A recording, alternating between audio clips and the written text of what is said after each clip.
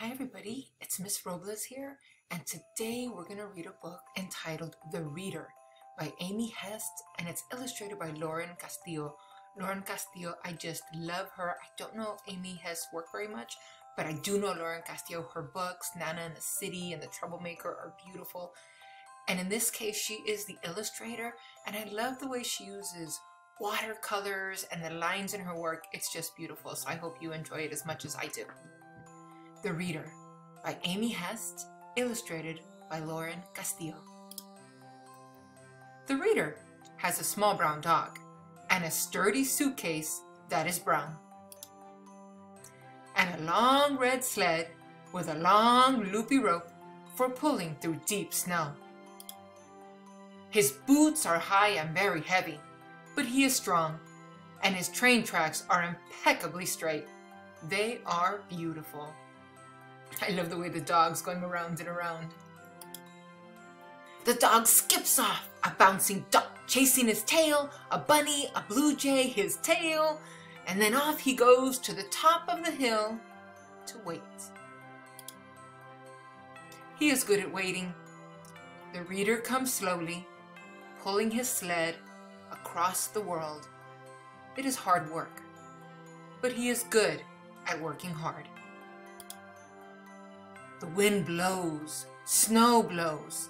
The hill is very, very tall. The top is far, far away. Up and up he climbs, tilting in the wind, pulling in the blowing snow. And then he is there, at the top of the world. "Here I am," says the Reader to the dog. "They make angels, snowballs, more angels, and a snow dog for the dog." Can't leave the dog out. It is shivery cold at the top of the world, but there are warm drinks and crunchy toast for two. Snow falls, and the only sound in the world is sip, crunch, crunch, sip, crunch, crunch. When there is nothing left to crunch or sip, they curl up close. "And now," says the Reader to the dog, "it is time." Slowly he opens the suitcase. Click, click. A book, the very best book. "Two Good Friends," says the Reader to the dog, and he opens the book to the very first page. The dog waits. It is hard, but he is good at waiting. And then at last, the Reader reads. And the only sound in the world is the sound of the Reader reading to the very last page, the very last word. "Two good friends," says the Reader to the dog, "just like us." The dog licks his nose. They pack up the suitcase.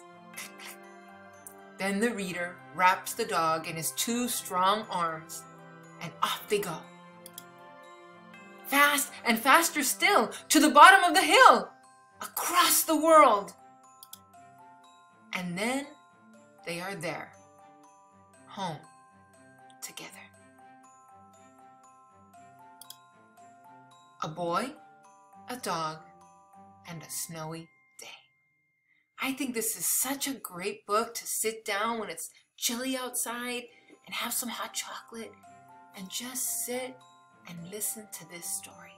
It's just beautiful.